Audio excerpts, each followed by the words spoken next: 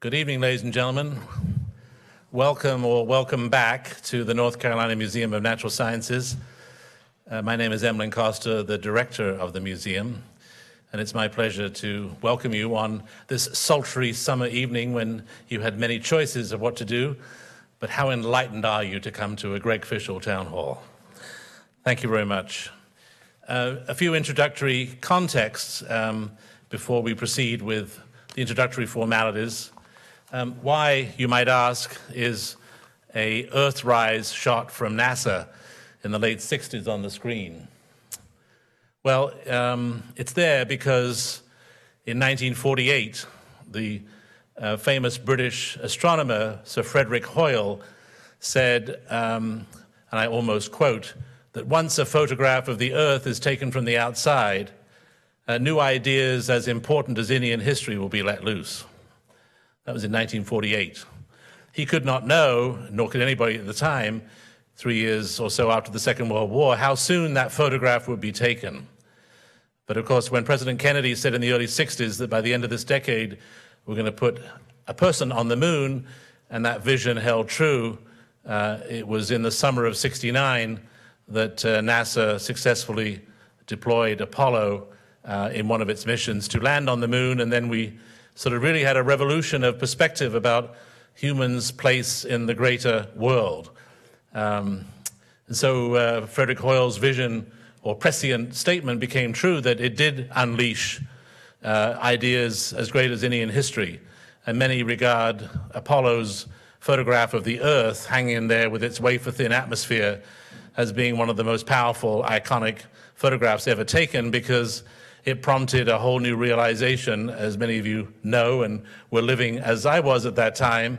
I remember watching the crackly images of them stepping down onto the lunar surface when I was at the University of Sheffield in England.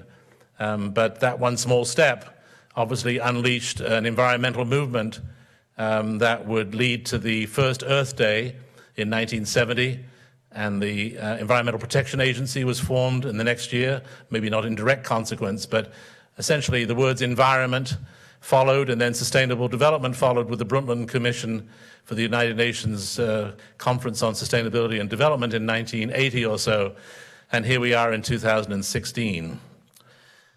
The next slide, please. I have the control.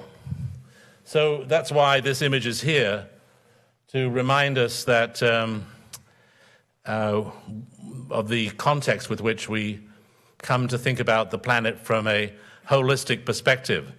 And more recently, as you may know, the United Nations has, in its latest version of what measures might make the human interaction with planet Earth more sustainable, have issued this matrix of 17 Sustainable Development Goals, which is just a summary slide, because obviously behind each one of these icons is a whole explanation of what we should try to do.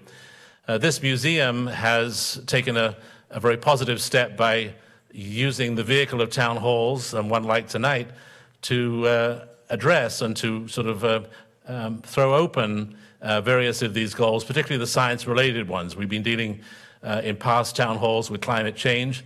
In the fall, we'll deal with life on land. And in next, after Christmas, after the end of this year, we'll deal with one to do with human health. And so it goes.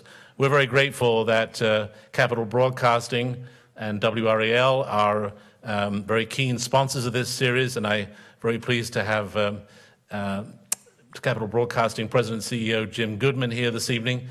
And in a moment, I'll introduce his senior colleague. But let me just show you, I think, one other slide. And that is that we go to the mighty Einstein, who said, among his many famous quotations, that to raise new questions, new possibilities, to regard old problems from a new angle requires creation and marks real advances in science. So this is about asking questions, and there's really a never-ending agenda of questions to be asked in science. And as was sort of semi-jokingly said over lunch with Greg Fishel today, you know, a lot of the public seems to think that it's either that or it's this. It's that or it's something else. And there's really such a simple situation of one being right, one being wrong. In fact, that's hard to even think of a situation. And yet that's how the public sees science. And really, there's so many it's before you get to the big it. And the big it is always evolving, and that's the progress of science. And so it applies to energy options as much as it applies to human health, as much as it applies to the management of ecosystems. So with that as a backdrop, let me ask my colleague Steve Hamill, the Vice President of Capital Broadcasting and emblematic of the important sponsorship behind this series, which is really world-leading. I mentioned to a few of you, I'll just mention quickly, that UNESCO in Paris has asked the Science Museum field worldwide to do what it can to tackle sustainable development goals of the United Nations and to come about with novel program ideas in order to sort of bring these in front of their audiences. And we've concluded that dialogue and a town hall forum is a very good way to do that, pursuant to this museum's mission of illuminating the interdependence of nature and humanity and asking questions of what do we know, how do we know, what's happening now, and how do I get involved? Please welcome Steve Hamill, the Vice President of Capital Broadcasting.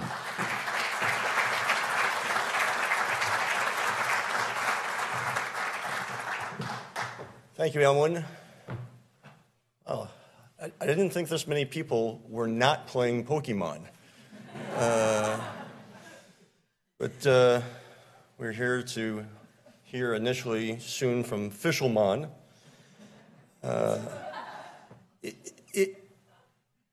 Is this an amazing place or what? Tonight's town hall meeting is the 14th event here today. 13 other sessions took place in this museum today of varying topics. Meet the animals, tiny giants, the list goes on and on. This museum is really super progressive. And in many aspects, it's ahead of the curve in the science museum field. Tonight's town hall is a continuation of our partnership with the museum to inform and educate those of us living here in North Carolina. At our core, thanks to Jim Goodman, CBC, Capital Broadcasting Company, and WRAL TV, is in the communication business. We communicate news, entertainment, information. We just launched a new experimental channel utilizing ATSC 3.0. It is the next generation of television. Tonight, we hope to educate the next generation in our community, learning what we can about the environment, economy, and entrepreneurship. Is clean energy good business? We're really proud to partner with the North Carolina Museum of Natural Sciences on this form of communication. As you know, Greg Fishel is really into the science. He's been with us for more than 3 decades, in fact, 35 years. And of late, he's been searching for having communication on climate change. It's taken courage to do this, and I'm really proud that Greg is doing that in conjunction with Emlyn and his team here at the Science Museum. Greg?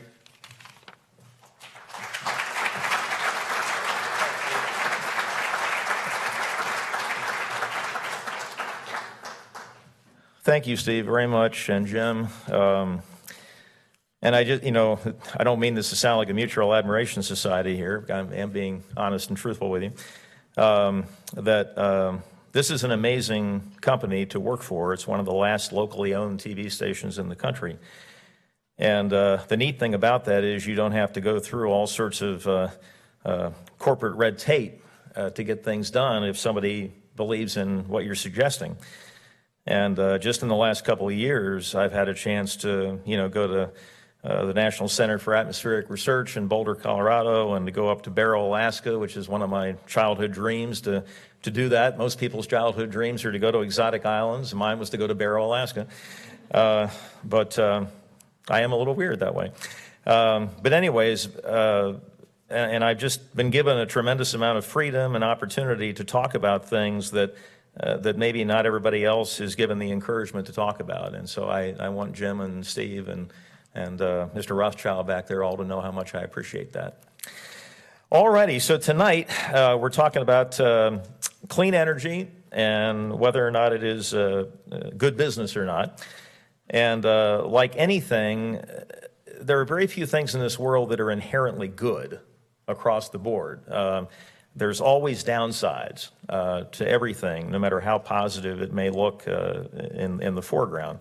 And so I really hope that we can attack some of that tonight and really take an honest look. And I pleaded on Facebook and Twitter and on TV and on Facebook Live this week that I didn't want this to be a preaching to the choir session tonight, that I wanted people that had different views and different ideas, because I think that's what we're lacking in this country right now, that we've gotten into this binary state. And Bob Inglis, who you'll hear from later, talks about this tribal loyalty, where you pick a tribe and you walk in lockstep with that tribe on every single issue. And if you deviate on any one of them, you're out of the tribe. Well, how helpful is that? I remember a day when politically that Tip O'Neill and Ronald Reagan would actually have discussions. They didn't agree on much, but they respected each other, and they broke bread together and maybe had a drink or whatever. And now it seems like if you're even seen with a member of the other party, you're doing some terrible deed. So that's one of my real passions in the last couple of years, is to try to fight that and to try to get us back to the point where we can have civil discussions about things we don't see eye to eye about. So our first speaker tonight is Jordan Kern from UNC Chapel Hill. And he's actually originally from Mebane, which immediately my wife was drawn to because they have good outlets there. And so they got along great. But anyways, he works for the Institute of the Environment at UNC. And the first discussion we had, I was very impressed by the fact that he is interested in economics and the environment, but he's willing to admit that there are going to be losers in any transition like this, and that it's our responsibility to find out, who those losers are going to be and do everything we can to help them through that process. So I'm very confident that you're going to enjoy his talk and his comments tonight. He's very objective, very fair, and I want to introduce you to Jordan Kern.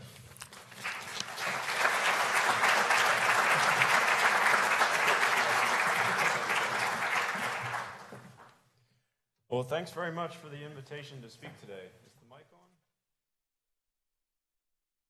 Do I have to stand here? I can't pace? Okay. Well, thanks very much for the invitation to speak today. I'm delighted to be here.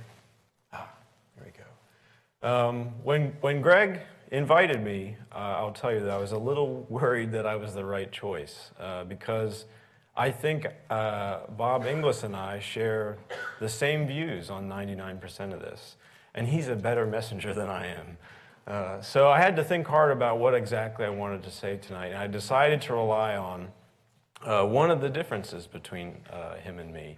And I'm going to oversimplify the very valuable work that he does, but he spends a lot of time talking to more conservative folks that may be skeptical about climate change or the need to do something about it. And he tries to nudge them just a little bit to the left, whereas I spend my time interacting with these folks. And you do not need to explain or try to convince students that climate change poses an existential threat, right? But in some cases, at least at first, students may lack an appreciation for how complicated an issue this is, and how difficult it may be to solve when the rubber meets the road. So I like to think that part of my role as a professor at UNC is to interact with people that are probably to the left of me ideologically and try to nudge them just a little bit to the right. So what I thought I'd do tonight is try to add some context to the discussion of renewable energy and climate change. I want to talk about where things stand now, some near-term challenges that we may face, and then also this idea of unintended consequences that we may be faced with if we rapidly transition away from fossil fuels. So here's the first bit of context. This is a pie chart that shows global greenhouse gas emissions by sector. And the point of this is to illustrate, oh, the percentages are a little messed up. The point of this is to illustrate that the need for action on climate change is not limited to the electric power sector, right? Even if we get a grid that is 100% renewable energy, we may only still be 60% of the way there, right? But I'm optimistic about our ability to reduce emissions in these other areas as well. And part of that optimism stems from the very rapid changes that are occurring in the electric power industry. And one of those is a decline in greenhouse gas emissions, right? So U.S. greenhouse gas emissions from the power sector peaked around 2008 and have declined since then. And we expect them to continue to decline. And you may suspect that this is due to increased adoption of renewable energy, and you would be partly correct, right? But the reality is that a big reason why emissions have declined is because of the coal to natural gas switch, right? So over the last several years in the United States, we've retired about 20% of existing coal-fired power plants, and they're largely being replaced with natural gas power plants, which emit 50% less carbon dioxide. And there are two important drivers for why this has happened. The first is regulation, right? We've passed, not legislatively, but we've targeted coal-fired power plants pretty specifically with a series of regulations. The other really important development is fracking. So horizontal hydraulic fracturing, which is this new way to get oil and gas out of the ground. And fracking has dramatically expanded the domestic supply of natural gas in the United States and driven prices to historical lows. So it makes it more attractive to switch from coal to natural gas.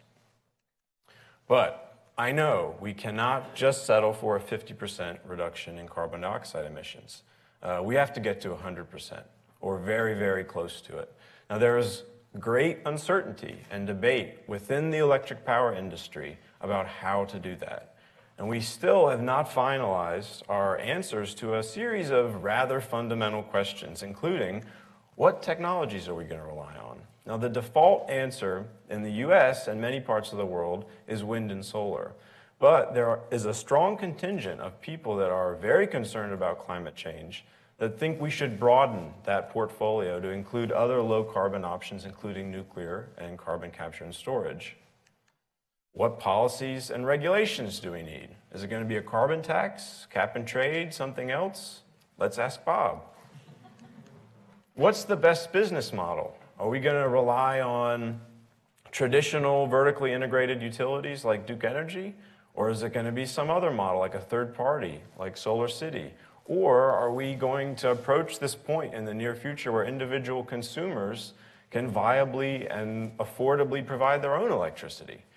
These are all questions we do not have answers to at the moment, that we will have to figure out in the next couple of decades. But one thing that has become increasingly clear is that variable renewable energy, so wind and solar, are going to play a massive role. Even though it doesn't seem like it, right? This is what we currently get our electricity from in the United States, and wind and solar is a pretty small percentage here. We are still overwhelmingly reliant on coal, nuclear, and natural gas. But behind the scenes, growth in wind and solar has been extraordinary in the last couple of years. And again, there are two important drivers for this. The first is policy. Right? On the federal and state level, there have been policies put in place that encourage, and in some cases mandate, adoption of wind and solar by utilities. The other really important driver is economics, in particular the falling cost of both wind and solar. And that cost decline is particularly breathtaking if you look at solar, right? Especially if you compare what the price of solar panels was in the 70s and 80s to what it is today. And we expect that the price for both solar and wind to decline in the coming decade.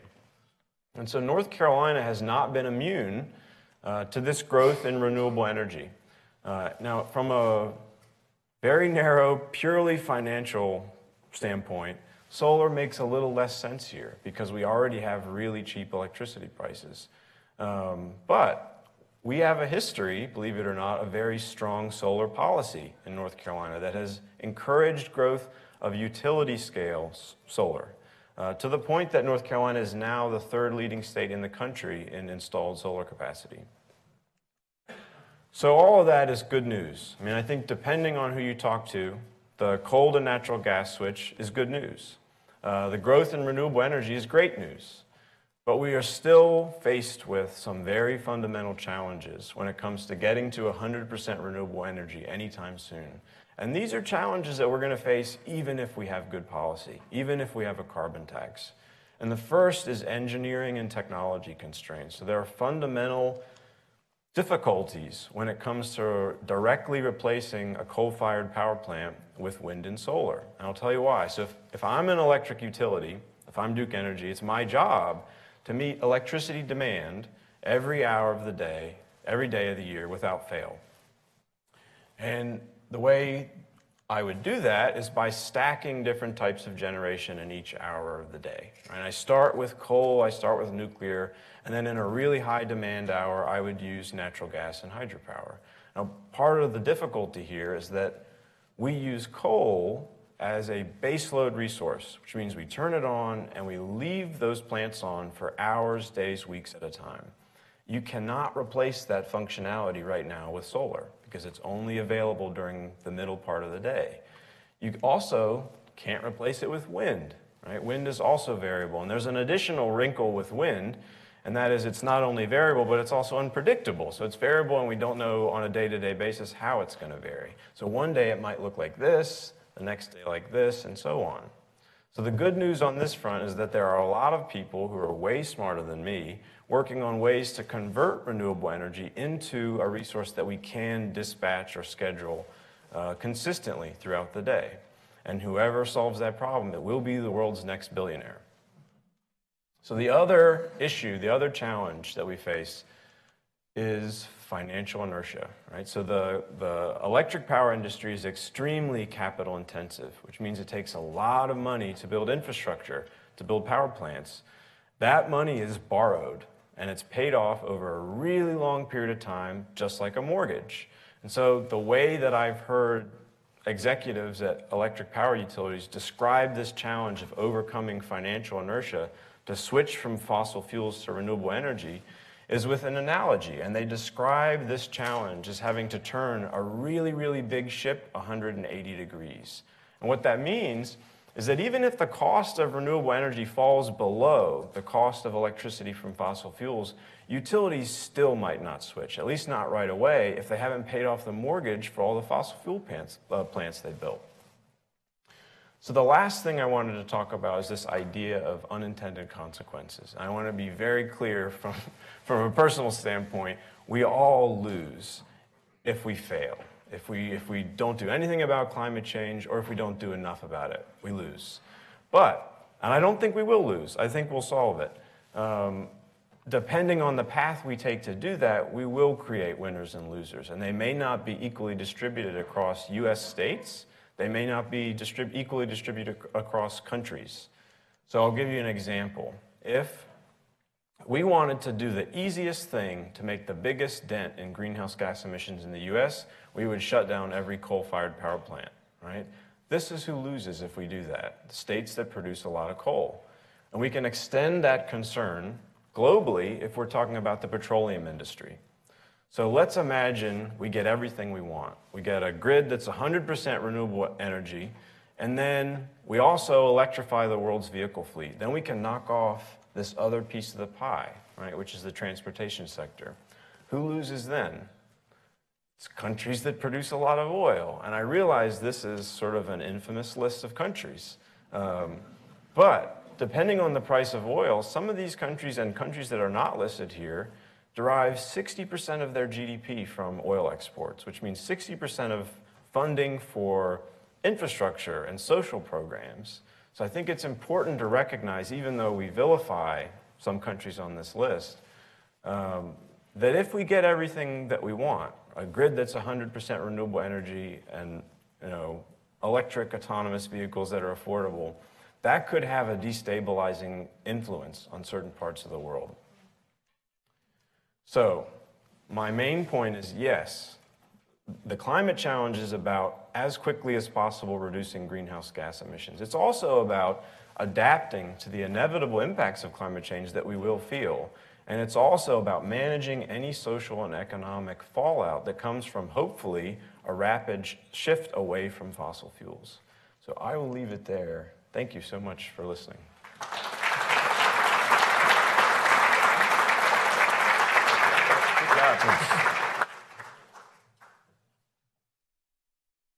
And you know, if you want to, Runner, if you want to continue to engage in talk about renewable energy, you can go to any solar farm anytime you want, and there's always panel discussions going on.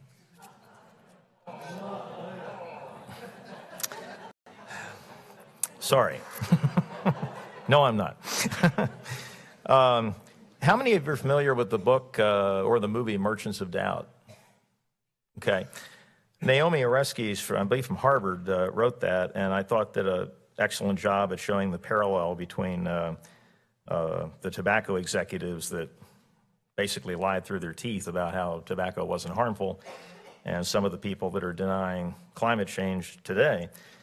But one of the things that disappointed me recently is that she called Kerry Emanuel, who was our first town hall speaker last year, and 3 other prominent scientists, a new brand of climate denialists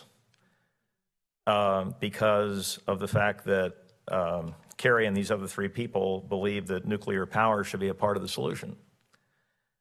And I couldn't help but think that, oh my gosh, we're even arguing amongst ourselves that agree on the basic concept that man is having an influence on the climate, and we're going to demonize people that disagree with our solutions?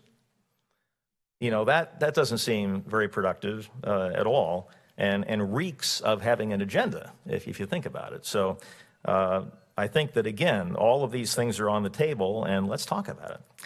All right, and speaking of somebody who does a lot of talking about this, Bob Inglis is our second guest tonight, and Bob is, I guess he's one of my heroes. I was going to say heroes, but he really goes beyond that, in the sense that we're talking about a conservative Republican that still is. I mean, he didn't go from being a conservative Republican to a flaming liberal. You know, he still is a conservative Republican, but he had enough courage to look at an issue and ask himself the question, could I be wrong about this? And did the research and did the homework and paid a big political price for it. But then has basically started this group that is trying to convince conservatives that there's a great opportunity here and that maybe they're looking at it the wrong way. So 6-term congressman from the reddest district in the reddest state, as he calls it, in South Carolina. And I want to bring Bob up here, and he can tell you his story better than I can. And then after that, we'll all gather over there and have a discussion. So, Bob?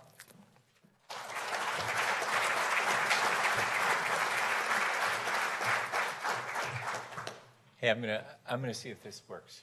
Since is it gonna go the mic? Yes, it is. It's gonna go. So that's Greg says that he admires my work. I really admire what Greg has done. You know, it takes some it's real risk taking to do what he's done on air, and I very much appreciate that. So, whatever Greg Fishel asked me to do, I'm willing to do. Sounds a lot like what Tony Blair said to George W., doesn't it? But anyway, well, some things I wouldn't be willing to do with you, Greg. I mean, maybe. Anyhow, so I got to have some audience participation here right off the bat. Who here agrees with me that Ronald Reagan was a particularly good president?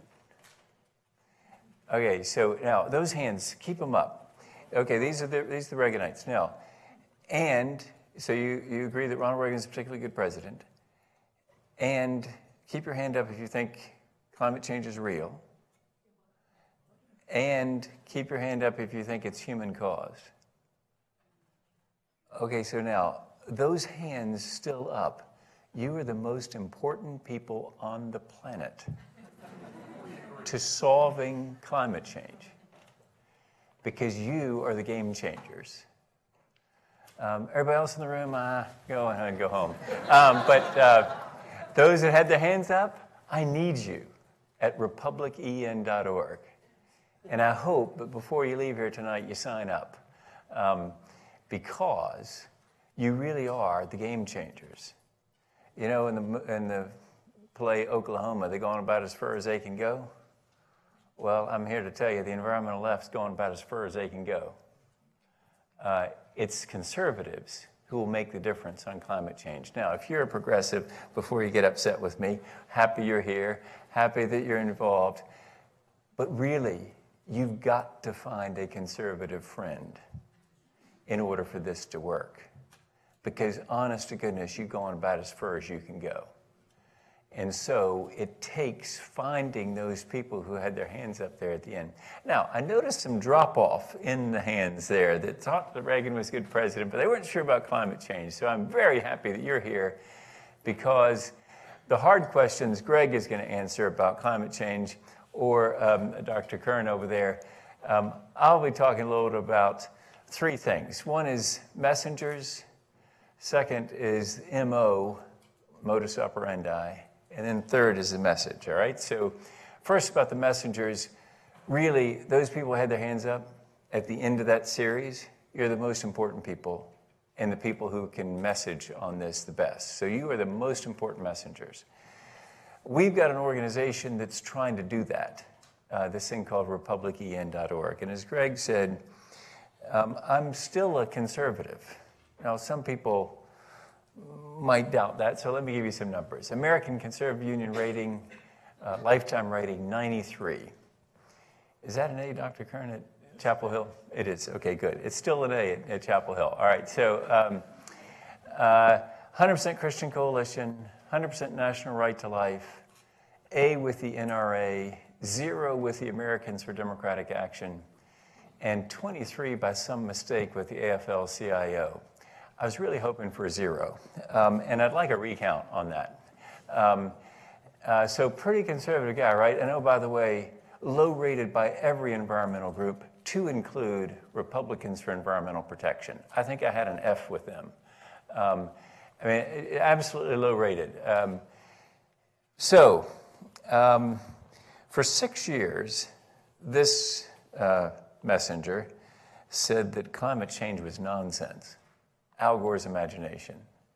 I knew nothing about it except that he was for it. And that was the end of the inquiry. If you've seen Merchants of Doubt, you know that Robbie Kenner took Naomi Oreskes' book and he sort of shortened up what I'm about to tell you about a metamorphosis into one step. It's actually 3 steps. But Robbie wasn't doing a film about the life and times of Bob Inglis, so he had to move along, you know. But here are the 3 steps that turned that guy who for 6 years in Congress said is a bunch of hooey, into somebody now who is on this mission to try to get conservatives to embrace action on climate change. First step for me was my son coming to me. I'd been out of Congress for 6 years doing commercial real estate law in Greenville, South Carolina. And then I ran again in 2004. My son had just turned 18. He was voting for the first time. And so he came to me and he said, "Dad, I'll vote for you, but you're going to clean up your act on the environment." His 4 sisters agreed. His mother agreed. Had a new constituency. So, you know, they could all change the locks on the doors. Very important to respond to them. And so that was step 1. By the way, some people think that my son was making some sort of a threat, sort of like an interest group kind of deal.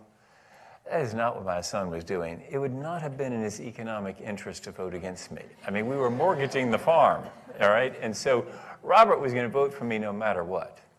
What he's really saying is, "Dad, I love you, and you can be better than you were in the last 6 years. So come on, get with it." That's what he was saying. And because I'm trying to grow up to be like my son, you know, a lot of sons are trying to grow up to be like their father. I'm trying to grow up to be like my son. He's good looking, he's fun, he's smart, he's funny, he's everything I'd like to be. So I'm trying to grow up to be like Robert. And so that was step 1. Step 2 is getting on the science committee, going to Antarctica, seeing the evidence in the ice core drillings. We'll get into that if you want to in the Q&A. Step 3 was a spiritual awakening for me. It was another science committee trip, Great Barrier Reef, snorkeling with an Aussie climate scientist. And without any words, I could tell that Scott Heron and I shared a worldview. You know, St. Francis of Assisi said, preach the gospel at all times. If necessary, use words. And so Scott was preaching the gospel. I could see it in his eyes. I could read it on his face. I could hear it in his voice. We'd go down, he'd show me something, and he'd come back to the surface, and he'd be so excited about God's creation. And he'd be telling me about it. And so I knew we shared a worldview before any words. Later we talked, and he told me about conservation changes he was making in his life in order to love God and love people. People will never know because they'll come along after us. So Scott rides his bike to work. He takes the stairs, not elevators. He tries to live without air conditioning in Townsville, Australia, as long as his wife and 3 daughters can survive it. So I got right inspired. I came home and introduced the Raise Wages, Cut Carbon Act of 2009 because I wanted to be like Scott, loving God, loving people, and offering an alternative to cap and trade, which I was planning to vote against and did in fact vote against. Because I thought it was hopelessly complicated, embarrassing for the free allocations of the well-connected, a massive tax increase, it would have decimated American manufacturing. Other than that, Mrs. Lincoln, how was it play? So for those reasons, I voted against cap and trade, but I proposed the alternative, right? Note to self, do not introduce carbon tax in midst of Great Recession. It will not go well for you, and as Greg said, I claim to be the reddest district in the reddest state of the nation, Greenville, Spartanburg, South Carolina. Anybody want to fight me for that distinction here? I mean, anybody in North Carolina want to say you're redder than we are in Greenville, Spartanburg, South Carolina? I mean, there's some people in Texas that want to fight me for that, or Idaho. Well, I don't think you got me here in North Carolina. I think we're redder than you are. So pretty red district, right? And so what happened is this guy that went on to some fame in Benghazi, called Trey Gowdy, got 71% of the vote in a Republican runoff, and I got 29% of the vote. So after 12 years in Congress, I was tossed out. Now, I had committed some other heresies, by the way. I was against a troop surge in Iraq because I had conservative concerns about nation building in Iraq. I was for comprehensive immigration reform. We didn't call it that, but I was for that. I voted for TARP, which can never be forgiven by the Tea Party. But the most enduring heresy was just saying that climate change is real and let's do something about it. Because it seemed that I'd gone to the other side, crossed to the other team.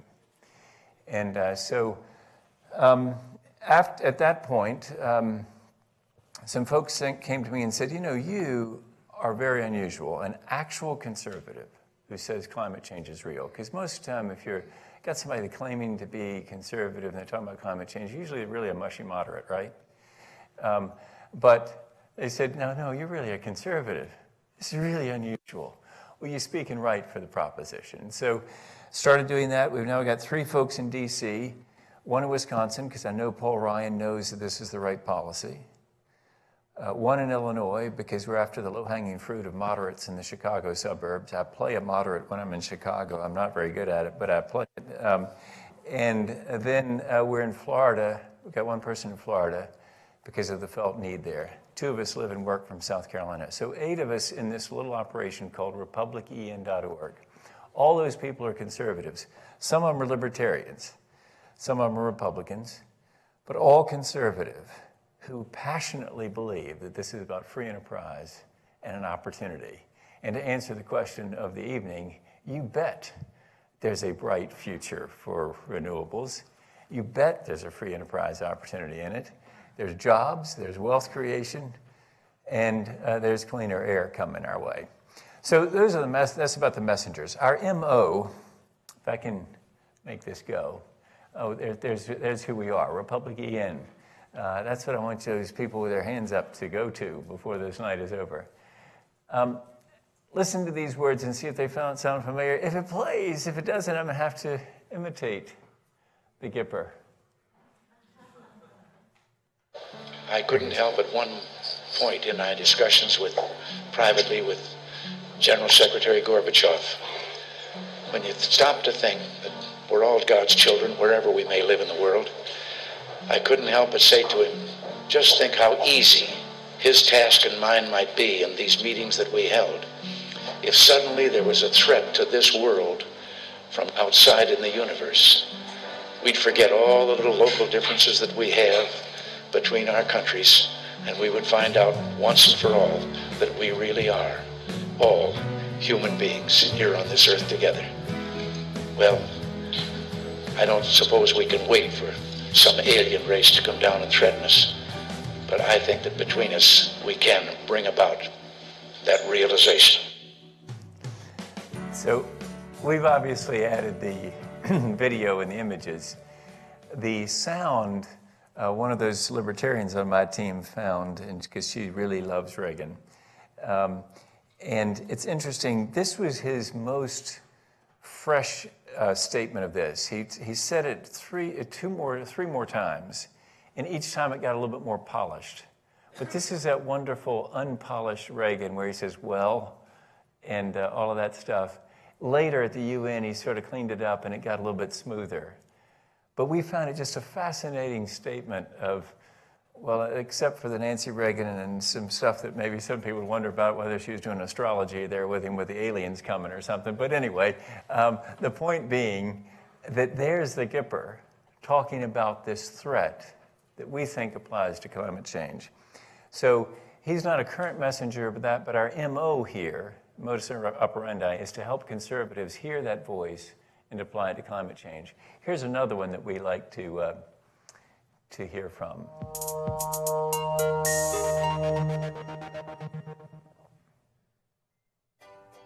I'm an economist, and I'm agnostic with respect to global warming. I'm a conservative who says it's real. I'm not a geologist, I'm not a climatologist, I don't know whether it is. But what I do know is that a carbon tax or cap and trade or some of these other ideas, as they have been put forth, they'd ruin the economy. Either way, whether you're agnostic or you think climate change is for real, the solution may just be the same.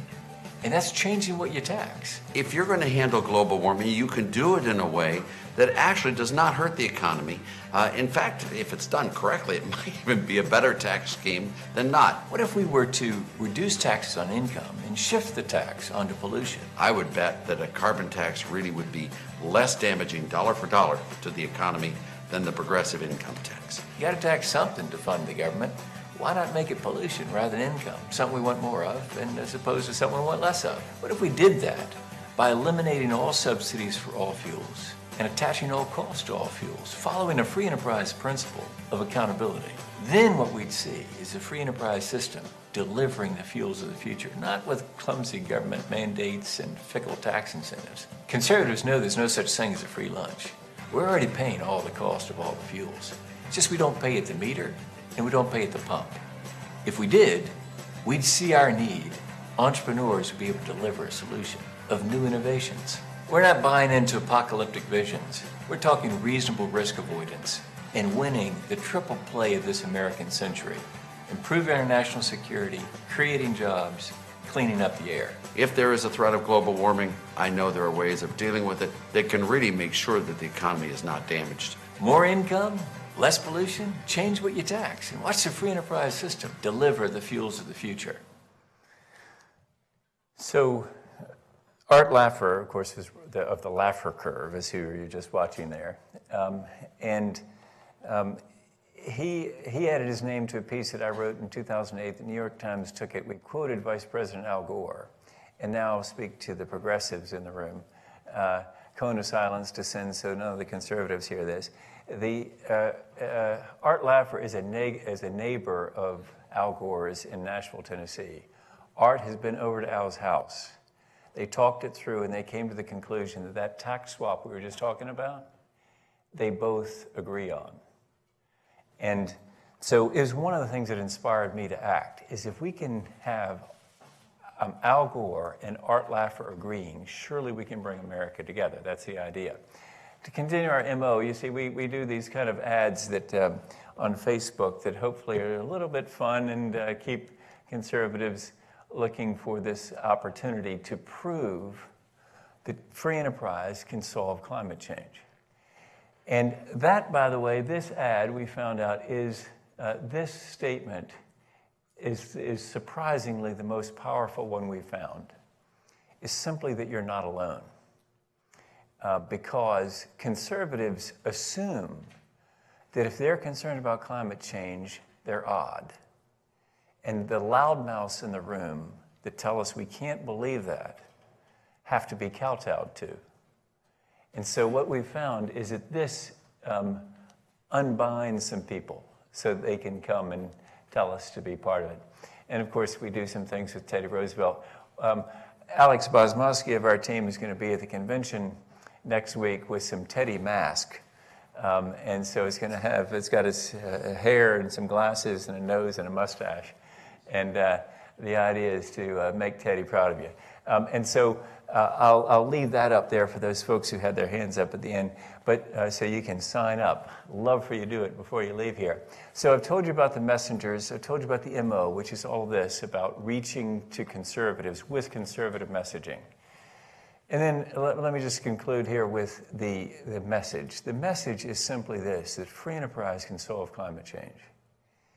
If we just put all the cost in on all the fuels and eliminate all the subsidies.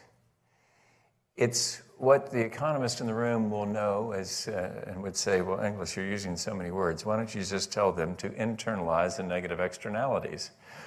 Well, here, Dr. Economist, is why I don't say that everywhere, because I was once saying that to the Greenville News Reporter, the largest newspaper in the district that I represented. I said something about internalizing negative externalities. He said, what'd you say, Bob? And I said, internalize the negative externalities. He said, I can't put that in this paper, man. We write at the 7th grade level. And I said, okay, reveal the hidden cost. He said, yep, I can put that. So it's basically revealing the hidden cost. It's putting all the cost in on the fuels, eliminating all the subsidies. Now, that makes us quite strange in this field, I will tell you. Because normally the people that are talking about climate change are from the environmental left. And they talk about essentially, and I know this is going to be offensive to some who are on the environmental left, but let me just help you hold a mirror so you can see yourself in a conservative mirror. What a conservative sees in you is somebody who wants us all to walk and eat bugs, to do with less, and that this is some apocalyptic thing that we're facing. And it sounds to us like a new religion. And so no wonder we're offended by that, because we already got our religion. We don't want your climate change religion. And so if I can just hold that mirror for you, you can see it. And there's big business in this too. And now I may be really stepping on some toes of even some people that work for some of these organizations, where they send out the mailer saying, save the polar bear. And well, that works real well because they're a bunch of liberal mamas and papas and they'll write a $35 check. Meanwhile, across the street at that conservative household, they're completely offended by that message. Because you know what? If Sarah were to shoot that thing and put it right in front of the fireplace, that might be a good place for it. You know, that's what a lot of the people across the street are thinking, right? And so somehow we have got to reach the people across the street. And it cannot be walking across the street and telling them, listen, won't you come to our church of climate change? They don't want to come to that church. What they will come, though, is if you go to them and say, do you believe that free enterprise could solve climate change? And the thing not to ask them, if I could implore you, if you're the progressive household that's going to walk across the street to the conservative household, is please don't ask them if they believe in climate change. Because you know what? If they answer yes, then they're cutting themselves off from their community. And humans need to be part of a community. So rather than asking it that way, just ask, can free enterprise solve climate change? Because I defy that household, just like I defy any politician serving in Washington on the Republican Party, to say that climate change, or say that free enterprise can't solve problems. Because if you're a conservative, you believe that free enterprise can solve problems that you don't even have. You may not have an ingrown toenail, but free enterprise can solve it if you did. And if there's a climate change problem, like you heard Art Laffer saying, free enterprise can fix it. So it's a matter of changing the vocabulary, reaching out, and finding some way to bring America together, a little bit like the way that Art Laffer went over to Al Gore's house and talked it through and came to the conclusion it works for both of them. I hope we can come to that conclusion before we leave here tonight. And do join Republican. Stand with us. Let me stop there, and we'll move to questions, I guess. So I'm going to assign this seat, so you can split up the other two any way you want. I feel comfortable on the far right up here. Oh, geez. And you're the moderate? Yeah, registered independent. There you go.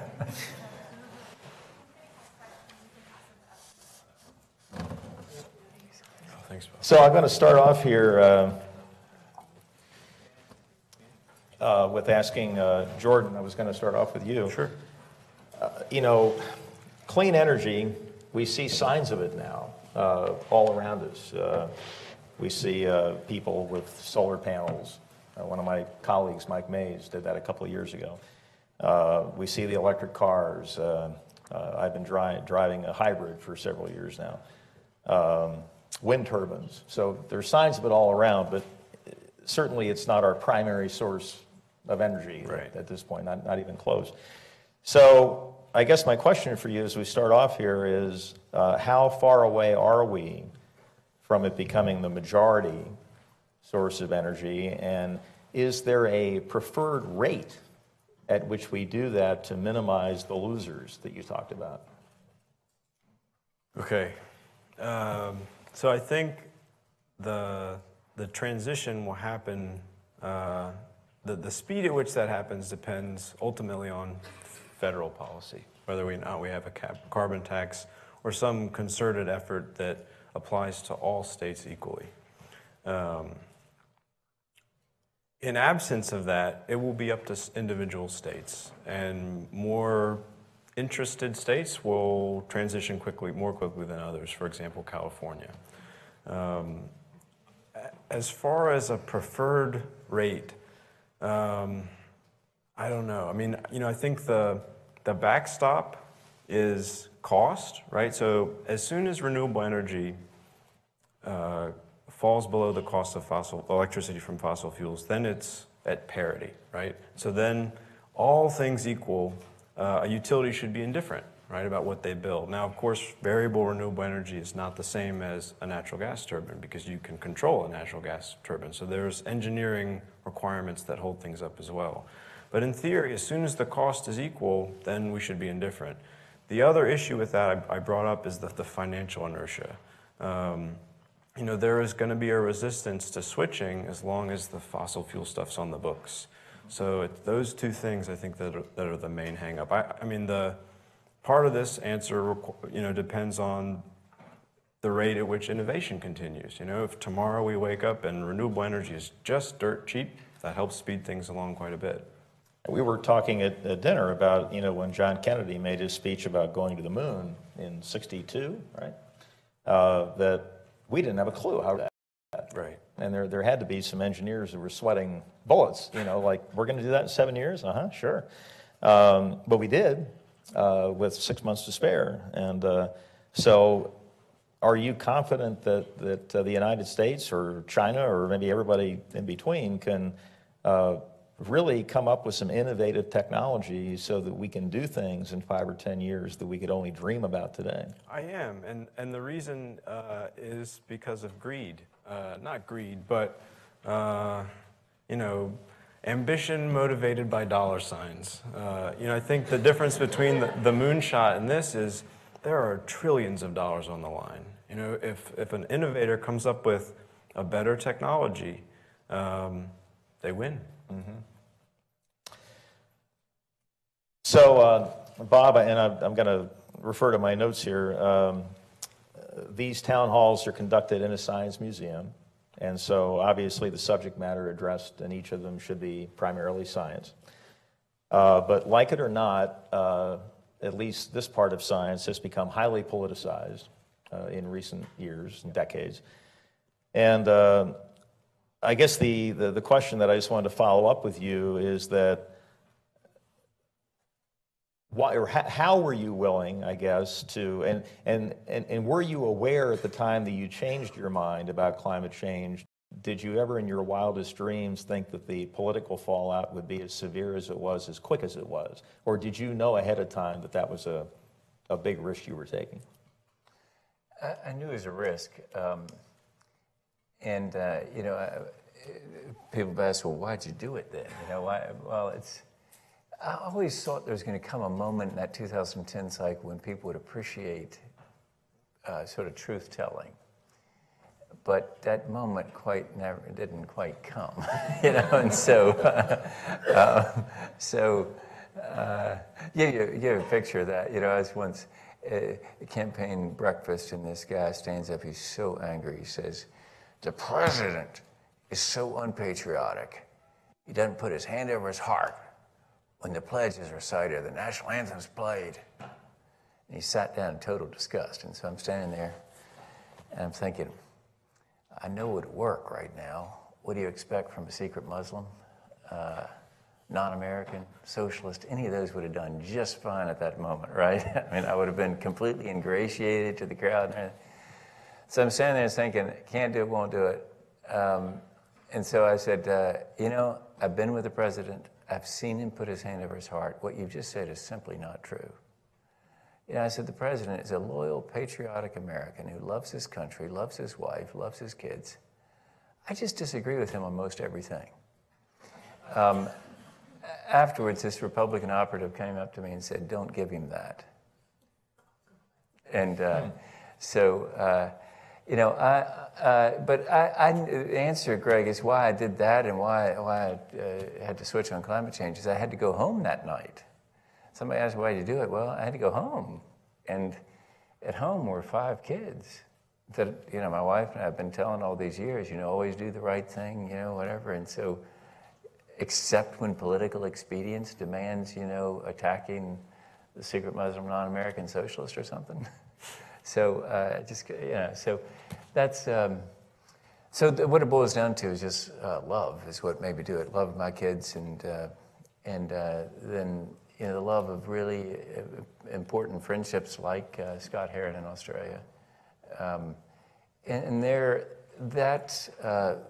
affections mean more to me than the very temporary, and I can assure you they are very temporary affections of a political base. Believe you me, those are temporary affections. I learned when I lost the Senate race in 1998, there's only one person who ever said, I do to me. And it wasn't the voters. They did not say I do. And so only Marianne said that to me. Well, it's, and I think I may have told this story last time. It's a short one, but one of the neatest memories I have of my mom is that she was not a big Richard Nixon fan at all. And she was none too happy about the results of the 1968 election. And in 1970, Nixon came to the Lancaster, Pennsylvania airport to give a speech. And she came to me, I was 13 at the time, and she said, do you want to go up to the airport to see Nixon give a speech? And I just sort of looked at her and said, but you don't like him. And she said, but he's our president and he deserves our support. And I don't think she meant that she had to agree with him on anything, but the decision had been made. He's the leader of the free world, and let's go up and listen to him and see if there isn't something we can do together to make the country better. And I just don't see a lot of that going on in this day and age. Jordan, going back to you for a second here, as I mentioned earlier, I was really impressed with your desire to be objective about the fact that there are winners and losers in this transition. Do you think that that those of us that accept the science of climate change, the fact that man is playing a role, are we showing enough concern and empathy for the potential losers in this transition? I mean, are we so gung-ho on something that we are very convicted about, that we need to do something about, that we're forgetting about the people, even though it may be a minority, that are going to be hurt initially by this? I don't know. I like to think that if people are aware of the potential for somebody to lose a lot as a part of the transition, they wouldn't ignore it.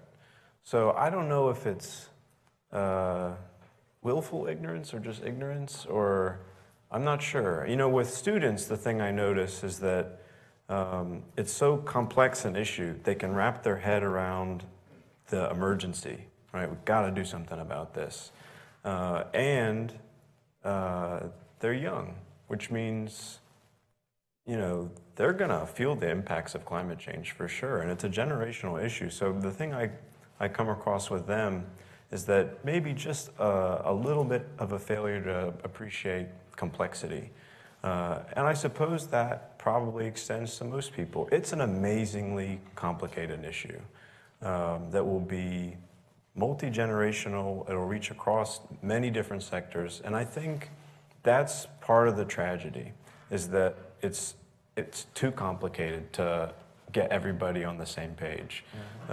Sometimes it just works to sell a simpler message and just put out one fire at a time. So I don't know. Okay. Let's see, I'm going to just refer, and then I'm going to get to some of the audience questions here. There has been statements made by a lot of people saying that if we make this transition, Bob, that it's going to not only destroy our economy, but cause, I guess, what's called eco-poverty or environmental poverty, in other parts of the world. And we've seen examples, like with cell phones, that developing countries sort of leapfrogged over the landlines. And, why go through that process like we did if we can just get you there quickly? Is that a possibility here as well? I know you talked about like Saudi Arabia and a lot of those other countries and so forth. Is there a possibility that we can avoid doing that kind of economic damage both to ourselves and to developing countries? Yeah, I think there really is. It proves the case that, Steve Forbes, when he was running for president, said that capitalism is that system where you make money by serving your customer. And we have an incredible opportunity and calling, really, to serve some people in some dark places of the world, to develop for them distributed energy systems, better solar cells, better batteries, that will make it so that their villages, which are currently dark at night, can have their students studying under lights and contributing their creativity to the world's creativity. It's an incredible opportunity. And it will come from the wealthy countries of the world.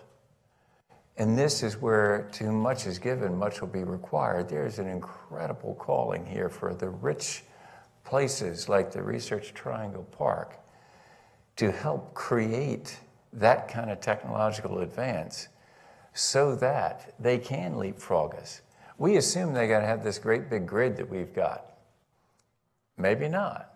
Maybe it'll be a microgrid for them, and maybe they, just like you said, Greg, they leapfrogged us on cell phone technology. They can leapfrog us on energy.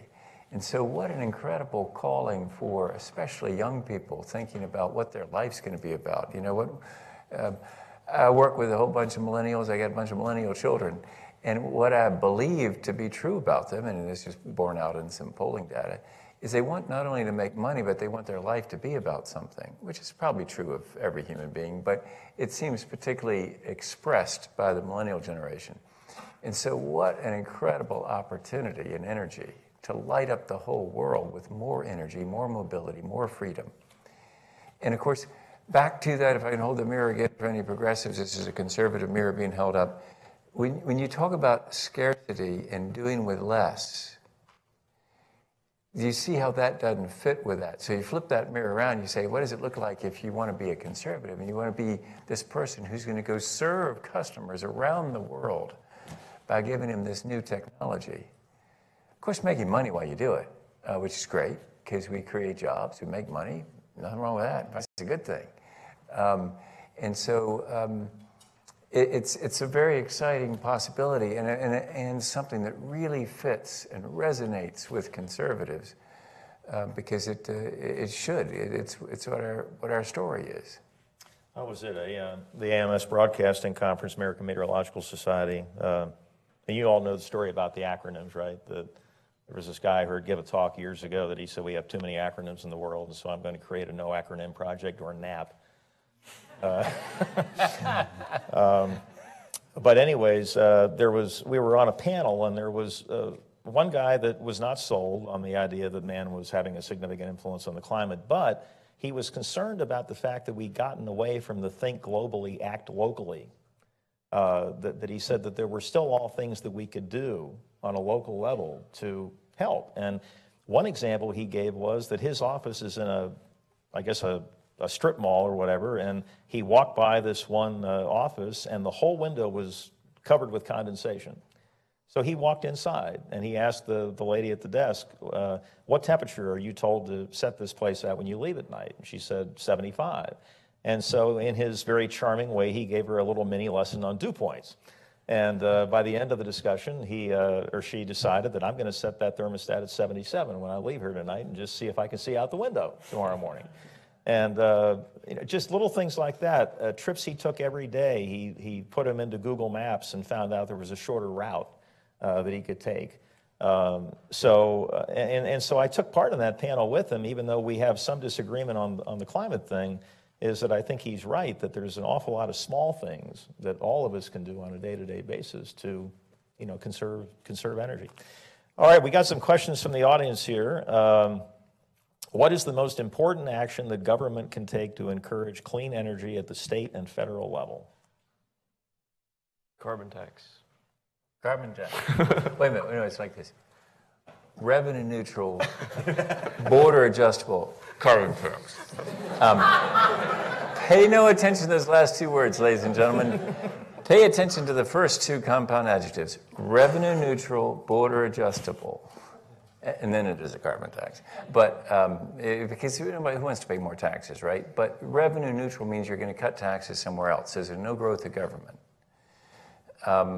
Border adjustable means it's applied to imports.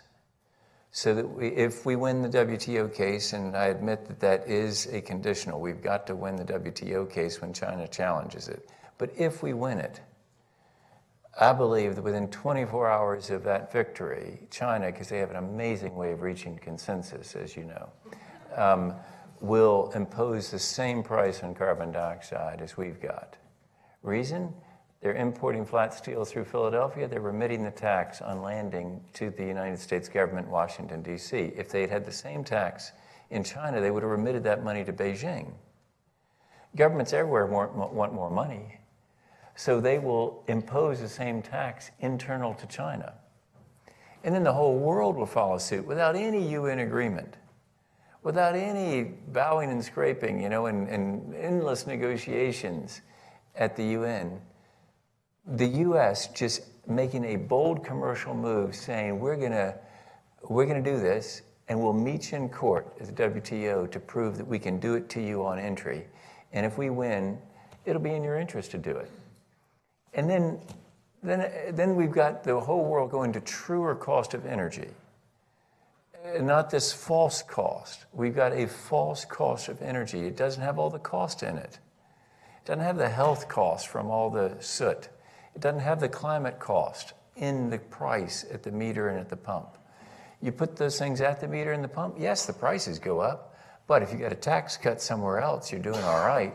But mostly it means that then innovation happens because all kinds of new technologies become economic that are currently not economic except with props of various sorts.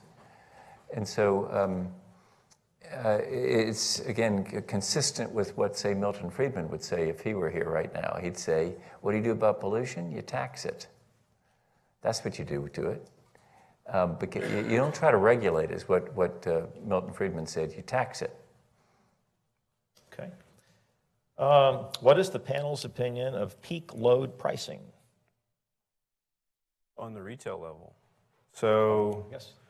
Okay. I think the idea behind any sort of time of use pricing, which we don't really have in North Carolina, which is the whole idea is that during the day, the price of electricity we pay would change to reflect the fact that actually the wholesale price of electricity changes during the day. We just don't know it, right?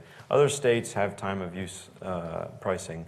And the advantage there, peak pricing would encourage people to use less during peak hours of the day because it would cost you more to use electricity then. The real really cool part about time of use pricing comes when you start integrating lots of renewable energy.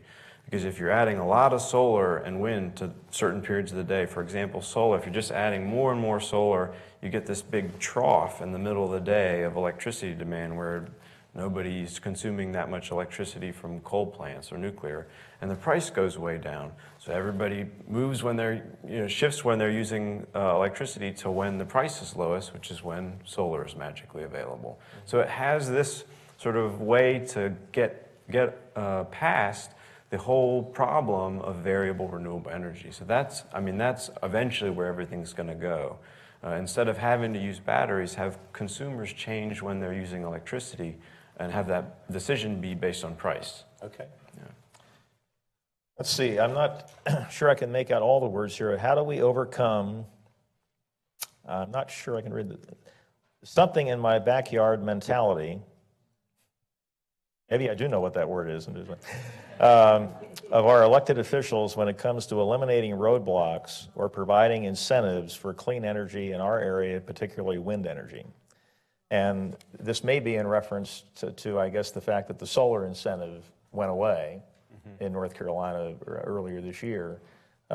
People that I knew that went solar prior to this year got almost everything back in incentives and tax credits, and now not so much that way. But do you think that's still the way to go? Or I know that you favor leveling the playing field and not having those types of things. Yeah, we think we should eliminate all of those things. That means eliminate all subsidies. And here's what we do. We say to the Tea Party, no more cylinders. Right, they say back. And then we say, and no more production tax credit for wind. Right. And we say, no more electric car credits. Right. And we say, no more under-market leases on public land for the extraction of minerals. And there's sort of a, yeah. And then we say, and no more the biggest subsidy of them all, which is being able to belch and burn into the trash dump of the sky without paying a tipping fee. Well, so far it's crickets over there, right? I mean, we're not getting much back from them just yet. But we think that eventually that will be understood to be the biggest subsidy of them all, is this ability to belch and burn into the sky for free. You know, I'm sure the dumps here have a tipping fee. If you're a trash hauler, you got to pay the fee in order to take up space in that dump. Otherwise, the city of Raleigh is socializing my trash hauling business. They're helping my business by letting me dump for free in the city dump. No, they charge me for the space.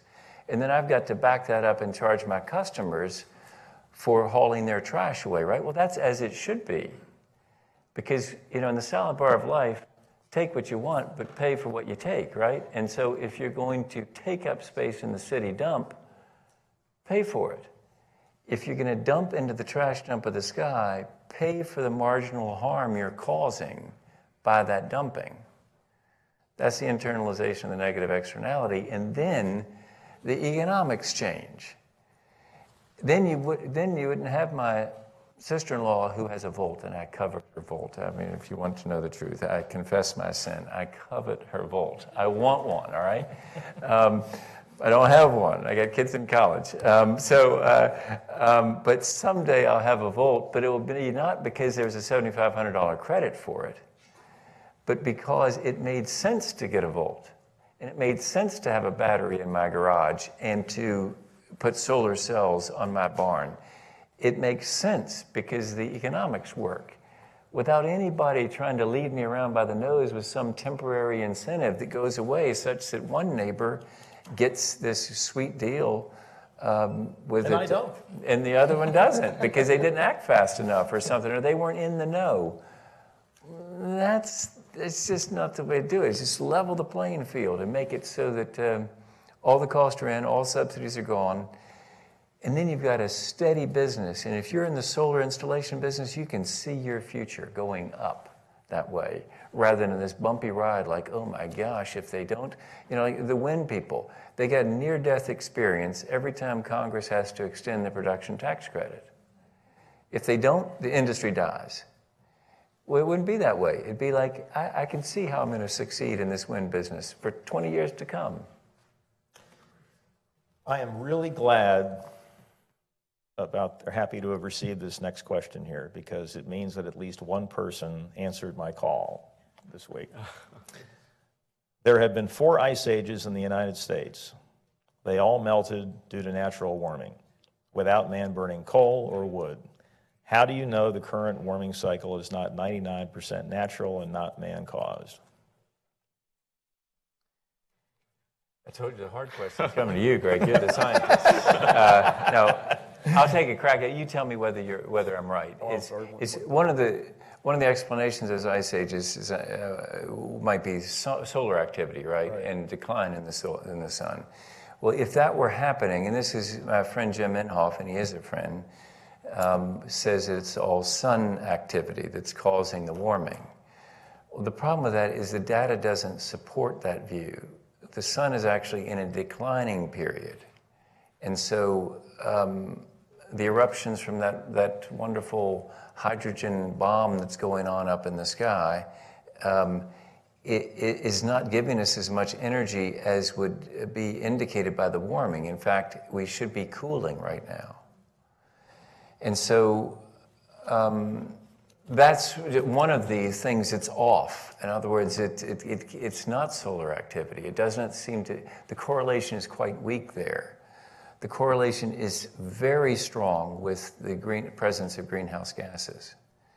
And now, of course, correlation does not equal causation, right? But in this petri dish that we're all living in, at some point you have to just go with some degree of comfort with the fact that you'll never prove causation. For example, if you watch Merchants of Doubt, you cannot say smoking causes cancer, or smoking will cause cancer for you if you smoke. I mean, if you smoke, you will get cancer. That cannot be asserted, right? Because you might not. Your lungs might be such that they can take it. But the correlation is extremely high that if you smoke, you're going to get cancer. So you can't wait around for proof on something like that. Now, there's your individual case. You have to act on the information you've got as a precautionary principle, which, I'm speaking to conservatives here, I hope we recognize that precautionary principle. It's something that really makes sense to conservative personalities. And by the way, apologies for if you're progressive, and I'm always talking about the conservatives here, but it's because we believe that what we have here is an undeserved inferiority complex. Conservatives think we're no good when it comes to energy and climate. So when the topic comes up, we shrink in science denial. It's sort of like, you know, Jordan here keeps asking me about running a marathon with him. Well, I don't want to run a marathon with Jordan. He looks like he can run a marathon. I don't want to do it. All right? So every time he brings it up, I change the subject. Well, that's us conservatives on climate change. Every time you progressives bring it up, we change the subject because we don't think we're any good. So what we live to do at Republican.org is say, no, you're very good. Raise your hand in class. You're the kid that's got the answer. Just internalize the negative externalities. And you know, I know that models are a dirty word for a lot of folks that, you know, oh, you're just basing this on models, there's no science to it and all this. Well, models are an incredibly useful tool in the sense that they can do calculations in a fraction of the time that we could do it by hand. And a lot of times models aren't used to forecast the future, they're used to hindcast. How can we replicate something that has happened before? And when they do that with these models, the only way they can replicate the temperature trend that we have observed is by the introduction of greenhouse gases. The amount of solar irradiance, which you mentioned, is on the decline. So there is no correlation there. But here's, and I may have mentioned this in the last town hall, and for those of you that were here and heard me, I apologize for repeating it. But in the last few months, I've thought a lot about the fact that I hear people say, you can't prove that we're going to warm up a certain amount by this year. And you know what my answer to that is? You're absolutely right. I can't. Okay? Guilty as charged. But why don't you try to prove to me that it's zero risk? Prove to me beyond the shadow of a doubt that there is absolutely no risk here at all. And if you can't do that, then we have entered into the world of risk assessment by definition. And now we have to decide how much we're willing to tolerate. And a simple analogy to that might be you have a 2-year-old daughter and somebody says there's a 5% chance if you let her cross the street by herself, she's going to get run over and killed. You take that risk? If you have reservations at a restaurant, there's a 10% chance you're going to get food poisoning. Do you keep the reservation? You know, those are fairly low probabilities, but probably enough that people would take action the other way. So I don't think the burden of proof, I mean, scientists are doing the best they can with the best knowledge we have to try to figure this out. Is there a chance that it turns out to be not such a big deal and that, you know, that maybe we don't have a climate catastrophe or something like that? Yeah, there is. So what are we left with? Cleaner air, renewable energy. Those aren't things that are really bad. And a better economy if you do it right, as Art Laffer said up there. Right.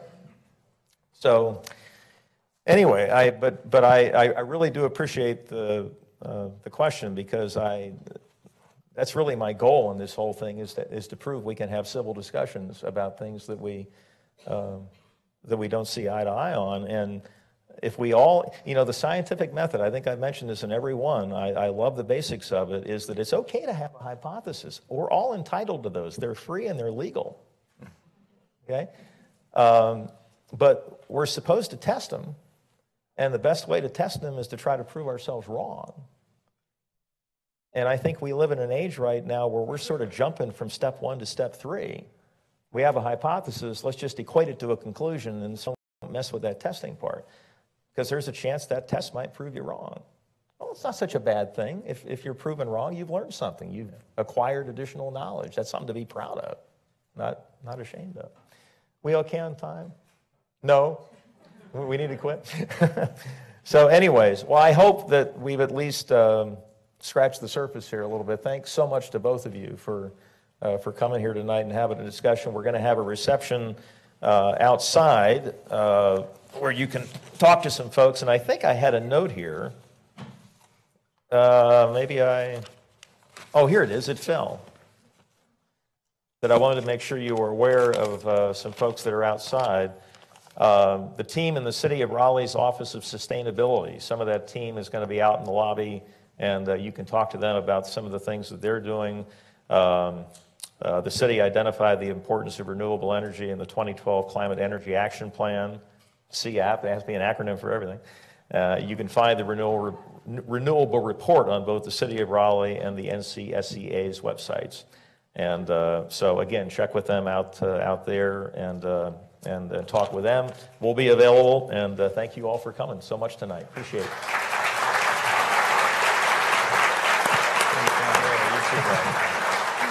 Thanks, Bob. Just let me add appreciation from the North Carolina Museum of Natural Sciences and on behalf of our sponsor for this Town Hall Series, Capital Broadcasting. And also just to reflect, since I mentioned Albert Einstein's quote at the beginning about the importance of asking questions, I think you all would make Albert Einstein proud that you've all been asking questions. And we realize the more questions we ask, the greater complexity of the issue at hand. But we only make advances if we probe what we think we know, as has been said repeatedly, by asking questions. So I would like to thank you on behalf of the team of staff in community engagement and the featured programs team and our AV team for coming this evening and engaging with this. There is an evaluation that we'd like you to complete, and there are those exhibitors that we'd like you to sort of have some interaction with and take some of the literature home. Above all, and what? And refreshments, cookies and coffee and tea to your left as you go out this door. So thank you very much for coming. And watch out for the next town hall, which will be on December the 1st. Is that right, Katie? On the Sustainable Development Goal of life on land, which will look in particular at how ecosystems in the Appalachians are shifting both altitudinally and latitudinally as climate warms. So have a good evening, and thank you for joining us. Stay tuned. Thank you. And the coffee will keep you well grounded. Nobody heard that? Very good. All right. Well, that was great. Yeah, I thought.